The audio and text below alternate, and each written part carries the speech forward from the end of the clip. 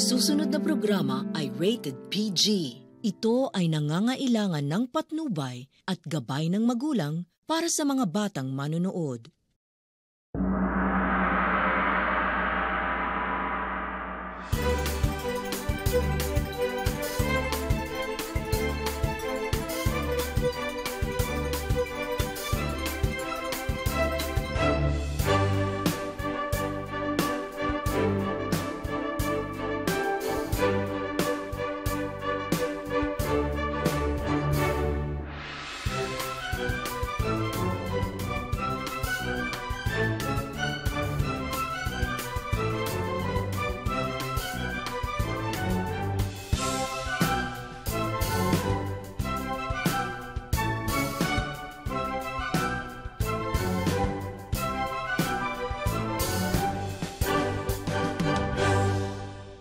Pinahanga ako ni Behati sa kanyang pagsilbi sa akin. Hindi dahil sa kanya, baka kung ano na nangyari sa akin. At ako'y naniniwala na marami pa siyang may tutulong kung magiging miyembro siya ng Drukpah. Siguraduhin mo na maayos ang lagay ng anak ko sa universidad na yan. Ayokong may makakagulo sa isipan ng anak ko. Masusunod po, Ashi, Behati. Hindi kayo expelled dito sa university na. But the bad news is, when they're revoking your scholarship, you're no longer a scholar in this university. Miss Makirang, don't you remember me? I'm Jao, from Yangdon. Kaya pala ako minalas ulit eh. What did I do?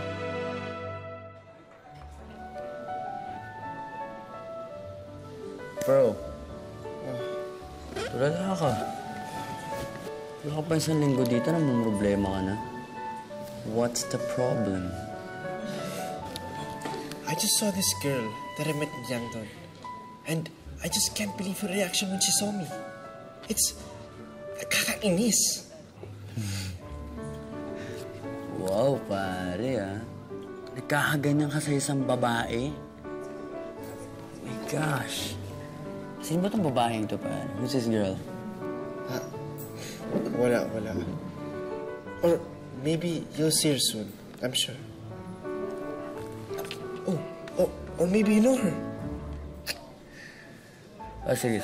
Basta ipaalala mo na lang sa akin, ha? Sigurado akong maganda to. Tingnan mo sarili mo, Brad. Nagkakaganyan ka.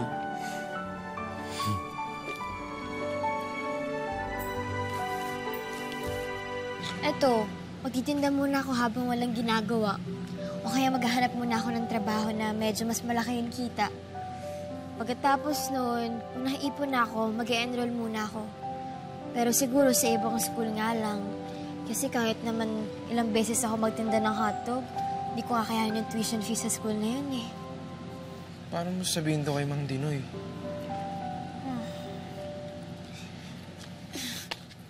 Yun yung problema ko. Ipagdadasal ko na lang na sana maintindihan nila. Kasalanan to ng malas na yun eh. Hanggang dito kasi sa Pilipinas, sunundan pa ako eh. Ha? Sino? Wala.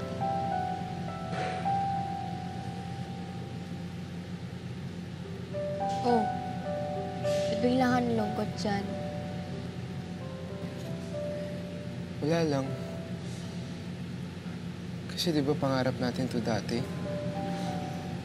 Naalala ko lang nung high school tayo. Sabay pa tayo kumuha ng test. Nung pumasa tayo, sobrang saya natin. Bumili pa tayo ng ice cream. Tayong dalawa lang.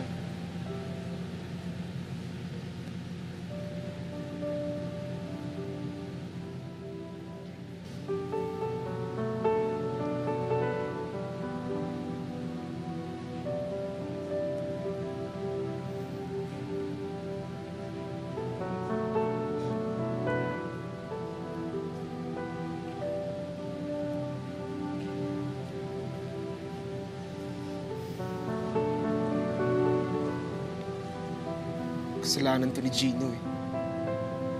Hindi. Kasalanan ko rin.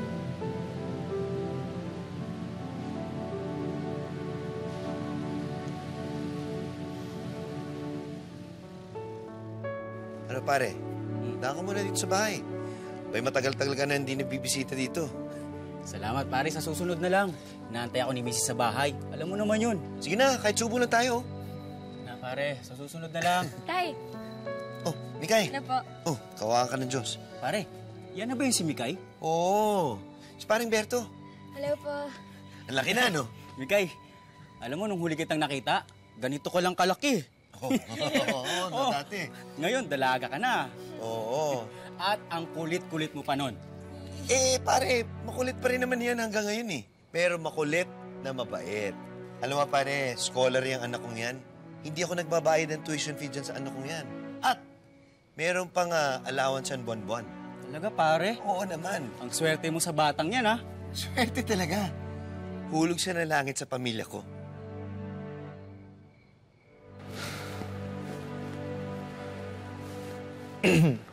Mukhang mainit po yata ang ulo nyo, Dasho Jaw.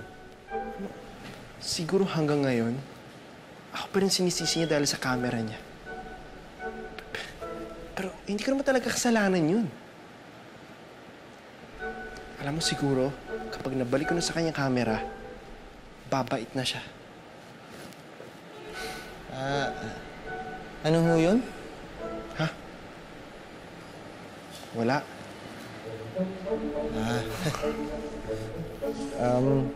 Nga po pala na nakausap ko na po ang Ashi Behati. At nabanggit ko na po sa kanya kung saan po kayo mag-aaral. Mukhang wala naman po siyang pagtutol doon. At ganoon din po, nakausap ko na rin ang registrar na itanong ko na rin po kung kailan ang balik ni Dr. Ramon Santos.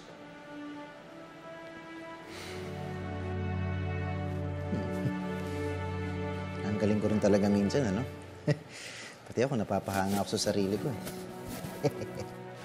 Han, kuhanin mo ang class Hindi. Ang araw-araw na schedule ni Micaela Maghirang.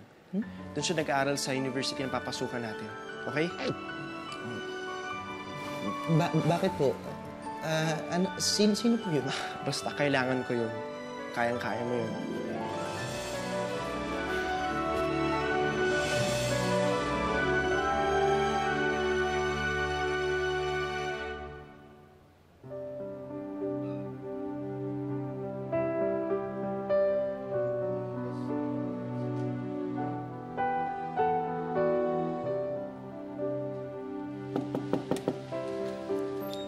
Kiko? Shh! Kiko! Oh, tulala na naman. O ano, kakainin mo ba yan? Hindi na po. Gusto niyo po, kung lang po kumain. May secret admirer ka? Oy, naku. Sino to Bongga tong pamangkin ko Hindi po. Ako po yung secret admirer. Kanino naman? Kanino pa ba po? Hindi kay Mikay. Diyos ko, bagong-bago ba yung balitang yan, Kiko, Huli na ba ako sa balita? Secret pa nga po yan eh. Kahit po siya, hindi niya maisip na ako yun. Ay, naku. Teka, ano yan, ha? Ano yung naririnig kong huli o secret? Itong anak mo, secret admirer daw siya ni Mikay. Anak! Pagkatapos ng recital nyo, di ba nakapag-usap na kayo? Oo nga, di ba nag-usap kayo? Opo. Oo. Nasabi ko na rin po na gusto ko siya. Kaso, kaibigan lang po talaga tingin niya sa akin eh. Ay, Diyos mo! Ano to? Anong gusto-gusto yan? Naku, ikaw, tigil-tigilan mo yan. Uy, ate! Ay, naku! Ikaw, ate. Ikaw, Kiko. Pag-aaral mo ang dapat na iniisip mo. Hindi yung kung ano-anong iniisip mo, pagliligan o kung ano-ano. Ay, kaya nga, ate, paano naman tatanda yan kung pinipigilan natin siyang lumaki? Tumigil ka, Ellen! Masyado kang konsidera! Eh, paano na lang kung mangyari ulit yung... Paano kung ano, ate? Paano kung mangyari sa kanila yung nangyari sa akin? Yan na naman ba, ate? Iba si Kiko, iba ako.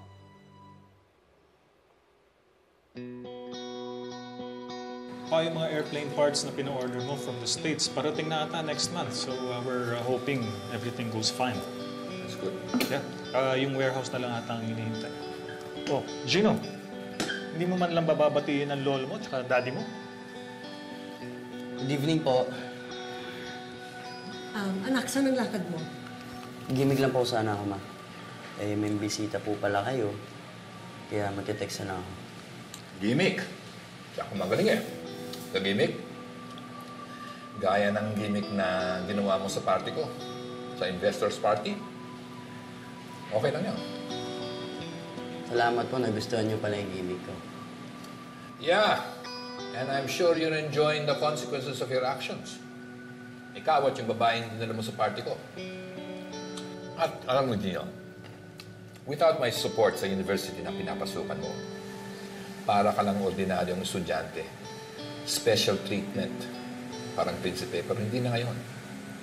As for that girl, I made sure she'll suffer too. Oo. Pinatanggal ko yung scholarship niya.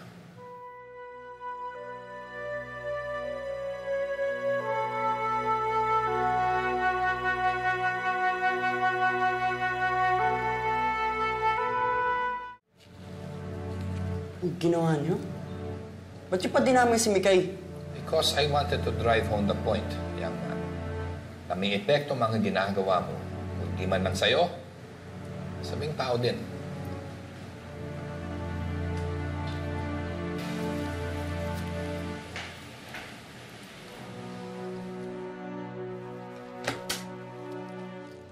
Sabihin mo sa akin, Des, paano ang pagkakaiba? Hindi ba magkasing edad kayo ni Kiko nang bigla kang lumayas? 7 taon kang nawala. Hinanap ka namin, hindi ka namin matagpuan. Pag uwi mo dito, may anak ka na. Ano sa palagay mo ang pinagdaanan namin ng ate mo? Kala namin namatay ka na! Tapos na nga yun eh. Ba't kailangan pa ibalik? Kaya nga sinasabi ko sa'yo, matalino ang anak ko! Kahit pa!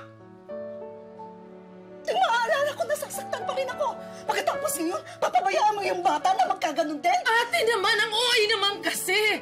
Naliligaw pa lang nga eh. Katunayan, secret admirer pa, tapos buntisan na kaagad yung iniisip mo. Hindi mapunta yun! Tama na nga po muna, Ma. Tita, wala naman po dapat talunan kasi wala lang din naman talaga. At saka wag po kayong mag-away. Lalo lang po ako naguguluhan sa inyo eh. Nay, pumunta po ulit dito si Aling Baby. Tinatanong po niya kung ayaw niyo po ba talaga sumali ng pageant. Hay nako, Dindi. Ilang beses ko bang uulit-ulitin sa'yo? Ayoko talaga. Nay, sabi niya kasi may dumagdag daw pong sponsor. Tumaas yung presyo. Baka lang daw po kasi interesado kayo.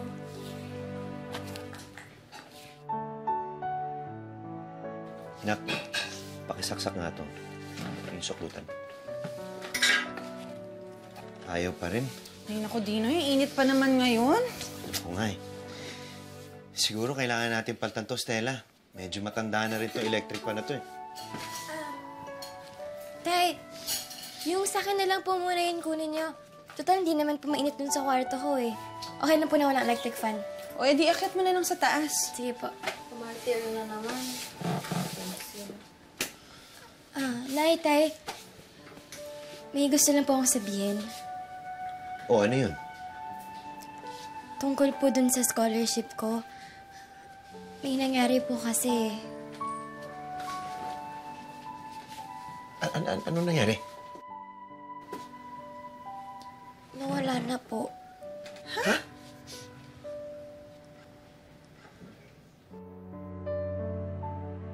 Ano raw? Ano nangyari? Kasi naman, Tay, kung ano-anong pinapasukan niyang anak niyo eh. Kung ano-anong gulo. Pinigilan ko na nga po magsumbong kasi naawa ko sa inyo eh. Pero yan pala, binawian na ng scholarship. O paano pa mag-aaral yan? Titigil muna ako, ate. Magtatrabaho muna ako. Dapat lang. Dahil lipat na lang po muna ako sa mas murang school. Sorry po talaga.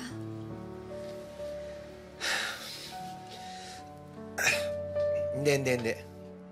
Igagapang ko yung pag-aaral mo. Igagapang? Saan ka naman gagapang, Dinoy? Wala na tayong gagapangan. Ako ang tatahiyaan mo ko. Gagawa ko ng paraan to. Hindi ka pa nga kawala sa kaso mo. Makamamayan yan. Ano naman pasukan mo? Hinto na lang po muna ako. Tama na yan. Hindi makakatulong yung pag-iyak mong yan. Dindi, sabi mo kay Aling Baby, sasali na lang ako sa pageant. Baka magkapera pa tayo doon. Kahit man lang makatapos ka sa isang SEM sa college mo na yan.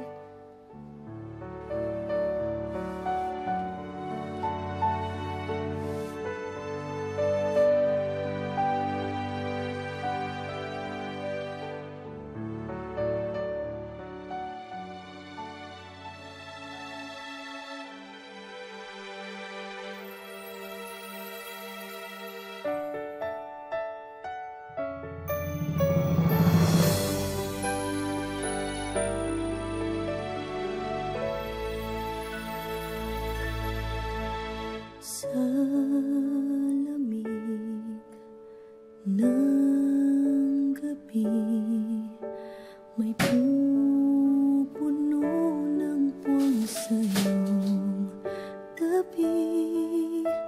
Pagmamahal ang tanging hatid, patiting ka rin ang iyong kislap sa dilim. Malayo man, may hahatidin ng hangin, ang mga hangarin na puno ng pag-ibig. Ang pangarap ko'y para sa'yo, nag-iisang bituin, laman ng puso at damdamin ko. Nag-iisang bituin, at kahit san ka man dalhin, ng tadhana'y dama pa rin. Dahil tayo'y nakatitig sa isang bituin. Tayo ba? Dodoblehin natin. Balitaan niyo naman na ngayon ang unang araw ni Ashi Behati sa pag-upo sa sesyon, hindi ba? Interesado kong malaman kung ano ang kanyang dadalhin sa konseho. At kung may saysay ang kanyang partisipasyon sa pulong.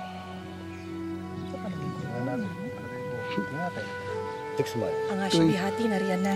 Ashi.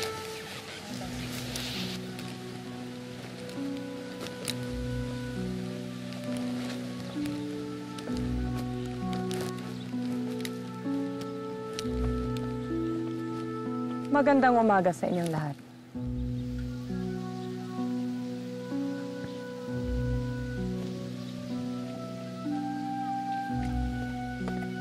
Tamang-tama ang dating mo, Ashi Behati. Narito ang ating mahal na hari.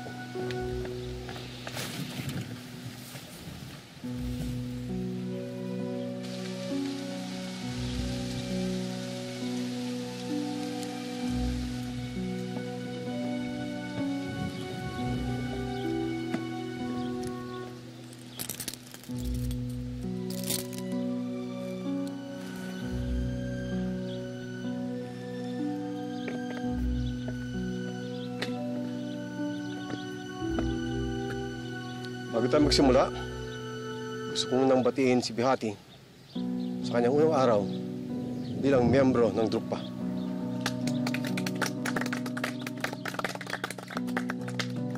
Ako'y naniniwala sa kanyang kakayahan, kanyang katapatan sa kaharian ni Yang Don.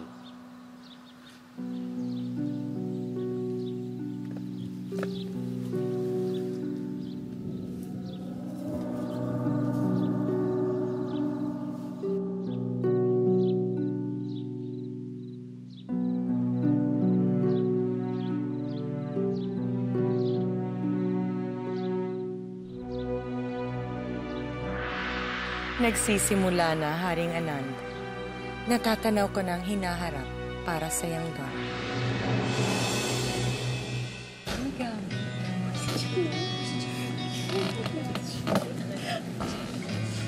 Oh, Gino! Mukhang mali yung classroom na pinasukan mo. Di ba hindi ka naman namin classmate? Hindi. Hinahanap ko lang si Mikay. Wala pa eh. Hindi namin sigurado kung papasok pa siya. Di ba na-kick out na siya? Di siya na-kick out. Natanggalan lang siya ng scholarship. Oh, eh gano'n na din yun eh. Di ba? Basta, hindi ako aalis dito hanggat di nila ako pinapaalis. Di rin naman ako mawawala ng pag-asa eh. Kakausapin ko din si Dean na baka kung aalisin yung European scholarship ko, baka may iba naman siyang pwede gawin. O kung kinakailangan mag-working student ako, gagawin ko yun. Kahit janitress, okay lang sa akin. Basta huwag lang ako paalisin dito. Sigurado ka ba dyan? Sigurado ako. Pero sana may ganun man lang option.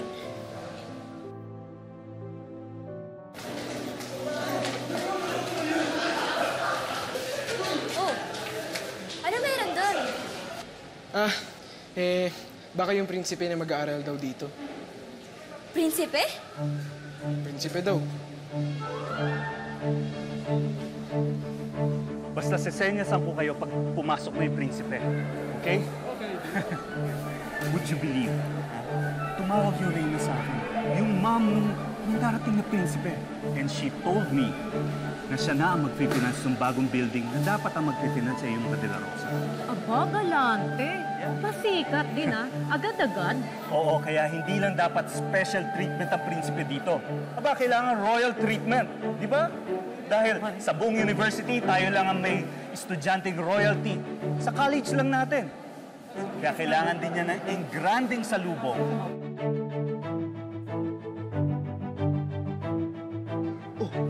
Ba't ang daming tao sa labas?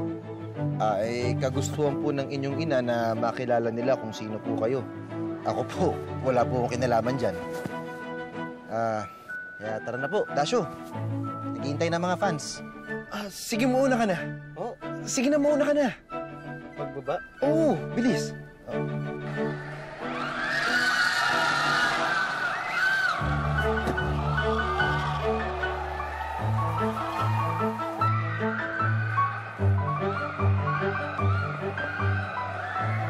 Sige na, mauna ka na. Please, please.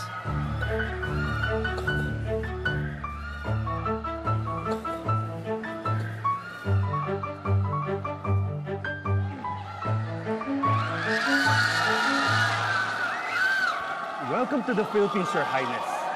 We heard a lot of good things about you. Welcome to our school.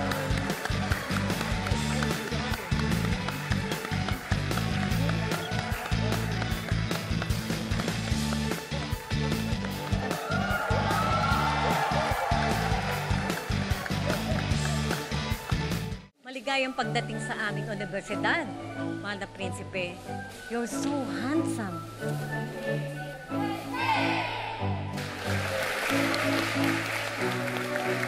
Ay, yun naman gaano mukhang prinsipe.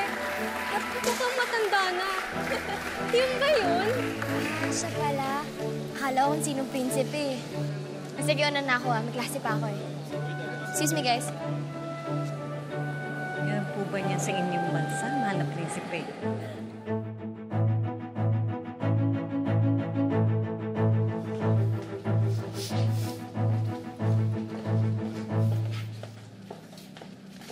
Ay, sorry. Miss Maghirang! So, don't you miss me?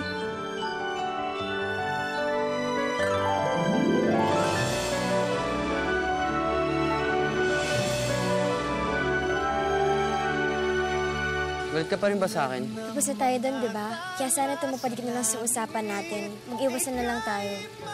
Alam mo gusto niyong gawin ko para ilayin niyo na si Mikay dito? Wala ngayon. Ako ang masusunod sa buhay mo. Babalik niyo po ba ang scholarship ni Mikay pag ginawa ko yan? Kukuha pa tayo ng isa pang alalay para sa akin. Isang Pilipino na mag-tutor rin para sa akin. Ano ba kung ano nangyari kay Mikay? Sira ang pangarap niya dahil sa'yo. Gino! Kahit saan ka man dalhin